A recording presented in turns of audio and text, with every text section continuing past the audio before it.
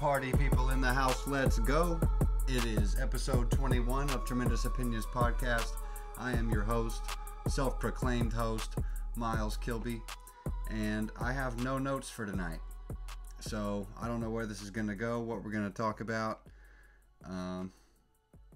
Number 21 makes me think of Sean Taylor, a football player that's passed away in like the mid-2000s. He was me and Paxton's favorite defensive player at the time. So rest in peace, Sean Taylor, man. I got a figurine of my favorite 21 basketball player, Kevin Garnett, the big Tikuchi. And I don't know, a lot's happened since the last podcast. Last podcast was about my brother's wedding, which still is being talked about in like group text and stuff like that. We're, sending videos and pictures of the weekend. But this episode, man, let's see, what can we talk about?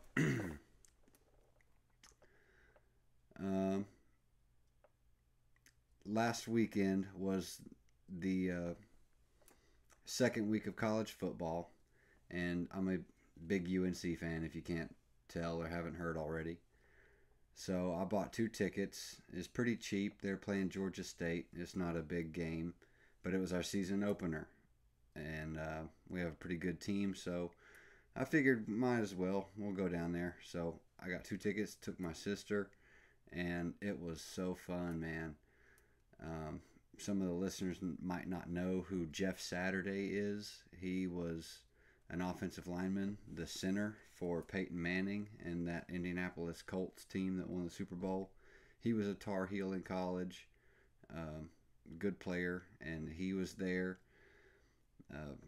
Lawrence Taylor is someone that a couple people, I brought his name up, and some people didn't know who he was. But Lawrence Taylor, if you look him up on YouTube, there's crazy stories about this guy, man. Lawrence Taylor was a football player in the 80s, went to UNC, and then he was drafted number 2 overall in I think like the 82 NFL draft, something like that. Went to the Giants and played for the Giants for like 10 years, 11 years, something like that, and tremendous career. And he was nasty. He was notorious, known for just bullying bullies. Like his highlights kind of speak for themselves. But some lesser known stories or like folk tales about Lawrence Taylor, LT.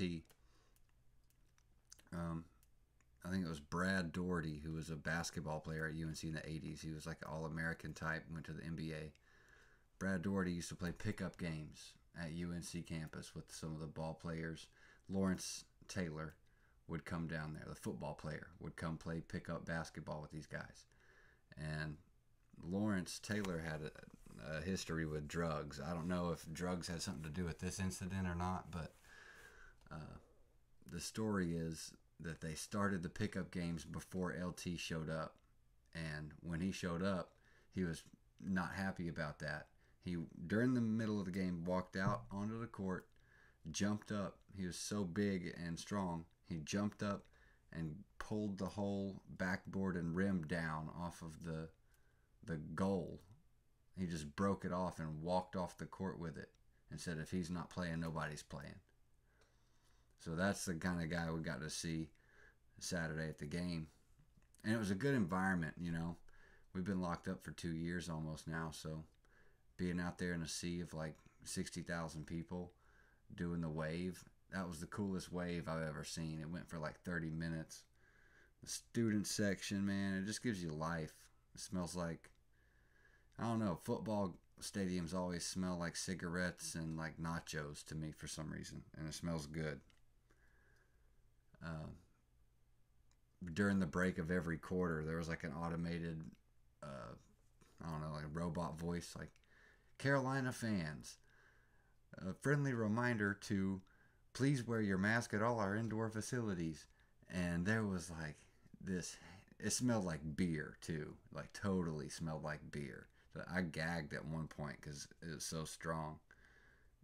There was a guy like 3 rows up he was just hammered, a good old country boy. And that automated thing said, "Please wear your mask." He stands up with a beer in his hand. He said, he said in front of everybody, he said, "Hell with wearing that mask."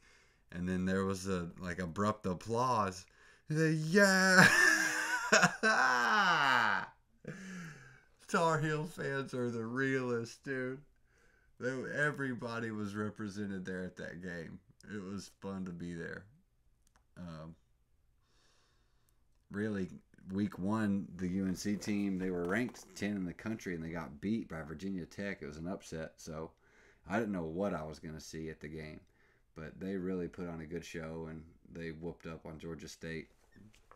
And Sam Howell's a quarterback for UNC. I really think he still has a shot at the Heisman because he was showing out last weekend.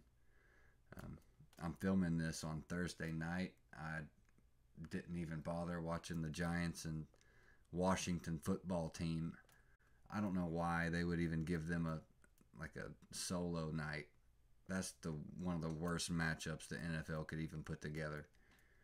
Freaking Giants, and Saquon is hurt. Dude, like I'd rather I don't even know what I was about to say something bad. I'd rather spill more nacho sauce on my Essentials shirt. That's what I'd rather do. How far am I? I'm 7 minutes into the podcast and didn't even address the fact that I have a sword on the table. That's a new addition. What else I got on the table? I opened a couple of packs of basketball cards today, actually. And I opened up a Zion Williamson rookie card that's numbered to 125. There's only 125 of these. I looked up comps on eBay and it was like anywhere from 150 to 400 bucks. So I came up today on a pretty sweet basketball card. And this is the hat that I got at the football game at the team store. I'm a sucker for Carolina stuff. I have too much for my own good, but I got to get something every time I go to any game. It's a corduroy hat. You probably can't tell because my camera is awful. I got like the cheapest camera Best Buy had to offer. But yeah, there's definitely corduroy on that thing. And the hat that I'm wearing, I'm an unofficial, self-proclaimed ambassador for Brady Manick's merch. So if you have the available funds, head on over to Brady Manick's Instagram page and click on that link. I feel so bad. I feel like a loser saying that. Click on that link, subscribe and like. But dude, I got some more Brady Manick merch coming in the mail. I got my first order in already, and I would have it on, but they're dirty. I wore them like twice already. So the Brady Manick merch is fire. And that brings up, I haven't talked about this. I think I actually did once on the episode that the camera stopped working. But I'm still up in the air on whether it's a good thing that the college athletes can rake in the dough now. I know Brady's going to hate me saying that, but man, I don't know if it's going to change the way of the world here in college basketball, college football. Like the quarterback for Bama is a millionaire already. And I mean, he can't even go into a gas station and buy a pack of smokes, you know? And like Ukulele, the quarterback for Clemson, dude, he hasn't proven anything, and he's probably paid up. He could start his own business already. And for what? I don't know. But that's beside the point. The point is, Brady Manick merch is fire, and I am a self-proclaimed ambassador for his merchandise. That's, again, unofficial. I could talk about fantasy football. Usually I'm like a guru and people call me I'll get like 4 or 5 buddies calling me on the regular to ask me questions about fantasy football, and I don't know why, because my teams are pretty god awful on a regular basis. Um, this last week, the first week of NFL football, I have 4 fantasy leagues, which is kind of overkill this year. You know what? I haven't done this yet, but I'm going to go ahead and kick my feet up here. Ah, fantasy football. I have 4 leagues, and that's overdoing it.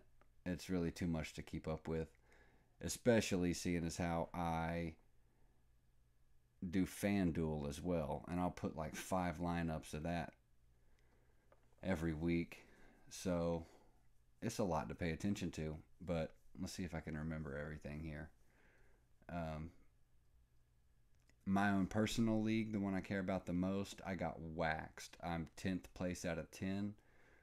I'm pretty sure that's the league where I had, dude, they just really did me in for a doozy last week. Aaron Rodgers, who's the MVP of the league last week, got me 3 freaking points. And really, I could whine about my fantasy football teams individually all day. That would take an hour. I'll spare you the ear beating.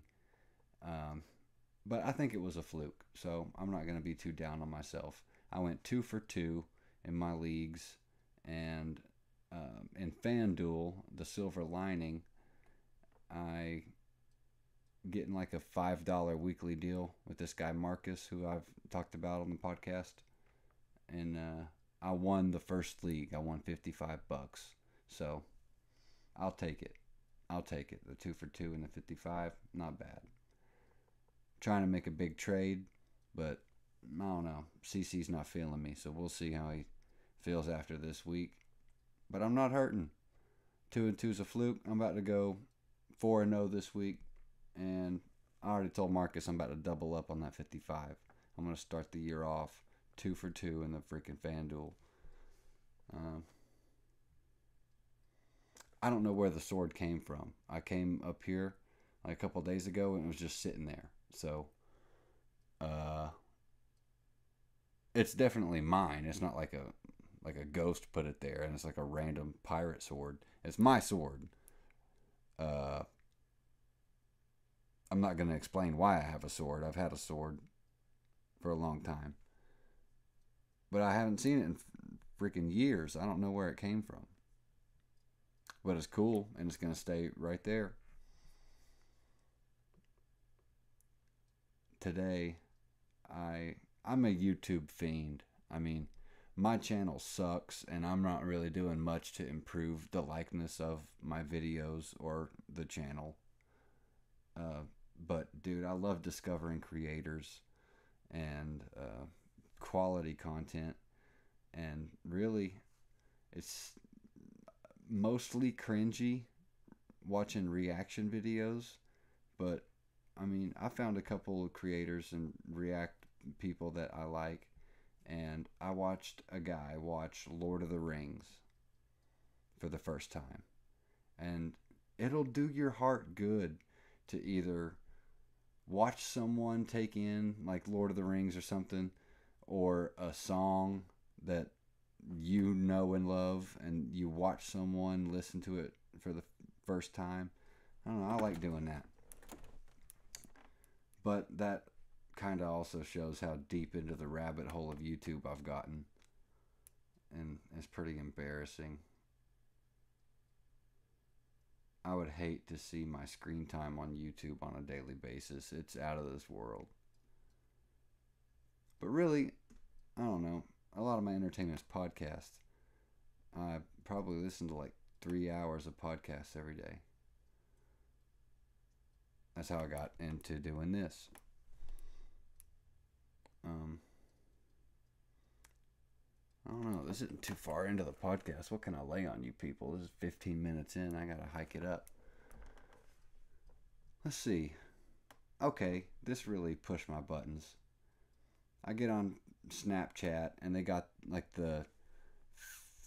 I don't know, it's like fraudulent stories, dude. Like TMZ or whatever the things that you can click on at the bottom. Like the freaking tabloid garbage news, dude, one of them was just saying how much better and obviously better Drake's album was than Kanye's. Okay, I'm not a Drake hater at all. My freaking points and opinions about to come forth are probably going to convince you otherwise, but I've been a long time Drake fan. I have Drake's album. Oh, God, I'm about to break something. I have Drake's album right here. I love Drake and have for a long time. But the truth of the matter is that I truly, in my heart of hearts, in the depth of my soul, believe that Donda was better than Certified Lover Boy. Yes, there's a couple slappers on CLB. Yes, it's Drake, and it's going to be a huge tsunami wave anytime he drops a major project. But, track for track, and overall quality of the works of art, Kanye, I don't even see how it's a fight. Donda is insanely out of this world good. And that's coming from me trying to be respectful to Drake. Yeah, I already said it. There's some bangers on CLB. I'm not downing it at all. But Donda has been released for a couple of weeks. And dude, to me, it's a giant. And it keeps getting better each time I listen to it. I'm not going to look up the names. Not the Donda chant, because that's not even a song to start off the album. But the actual Donda song that's named Donda is good. Praise God is good. Jesus Lord is good. Off the Grid.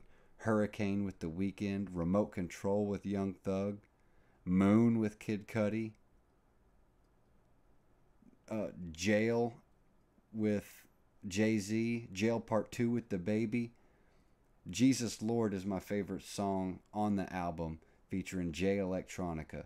And the Part 2 goes even harder with Lox and Styles P, Jadakiss. Dude, it's like a 12-minute song.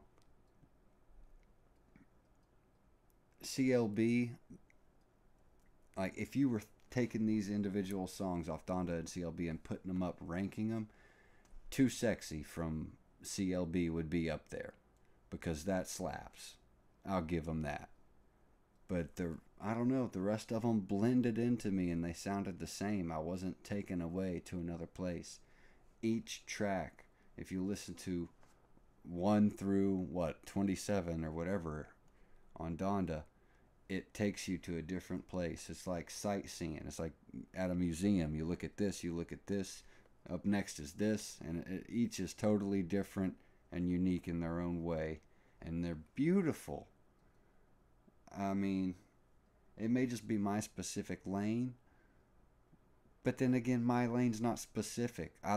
If you were to go through these albums, it's Led Zeppelin, Rick James, The Weeknd, Space Jam, and I got both vinyls from Kanye and Drake, so I'm totally unbiased, and my music, I don't know, my musical taste is abroad. So I'm really trying to give an even keeled judgment here, and I know it's crazy antics with Marilyn Manson on the front porch and DaBaby and a thing that you can't see if it's DaBaby or not. At the listening party, Kim Kardashian in a creepy wedding dress. I don't know what's going on. He set himself on fire. I don't care. Again, the shenanigans, the dissing, the beef, dude, like we're in elementary school, tweeting each other. I don't care. What I care about is the sonics, the lyrics, the musical patois of the album. And Donda won, hands down. So I don't know if Drake paid these tabloid people to say that, to say how good his album was, but dude, there's no chance that that sticks up against Donda. And I don't care who thinks what, that's what I think. And I mean, I'll keep listening to both of them. It's not like I pick sides. I'm just letting you know, coming direct from the source, Donda's better. Absolutely. And I forget what it is. Maybe one of those billboards or something had, or maybe something on Instagram. Honestly, can't remember. Drake said something about he partially produced CLB. I could tell you Kanye had his hands on every single second of that album of Donda, and it's that good. So his musical taste, still in his estranged, I mean, I don't know what's been going on with him with the Marilyn Manson and the weird staying at the Mercedes Benz for a month and a half. I don't know what he's doing, but he's doing something right. I can't clown on him, man. I love the album, and I can't find it on vinyl. God knows how much it is. I looked up the Donda drop, like the merch. $200 for a shirt, $60 for a hat. I mean, I'll get the shoes, but no, I can't pay $200 for the shirt. Even though I did see a shirt from a listening party that was super fresh, but yeah, they're way too much money.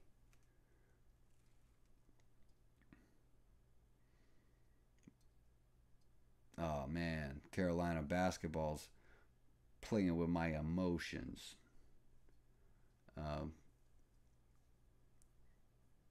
Even I probably like going to late night better than I like going to a regular game. For those who don't know, UNC basketball puts on a annual like opening up of the season party where it's like at midnight they pack out the arena, introduce the new players, play some pickup ball, do a little dancing and joking and laughing, have some legends in there, and it's a good night for all.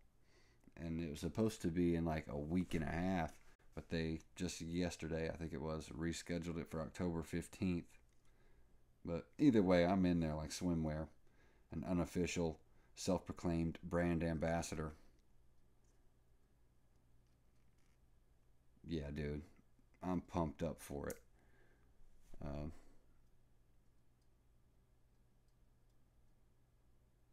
hmm, that may be it, y'all. Trying to think. Oh, my legs went numb. Ooh, dude. I took up the trash bins, like the recycle one and the regular one, to the front of the street the other day. And it's like I don't know, 20 or 30 yards up the thing.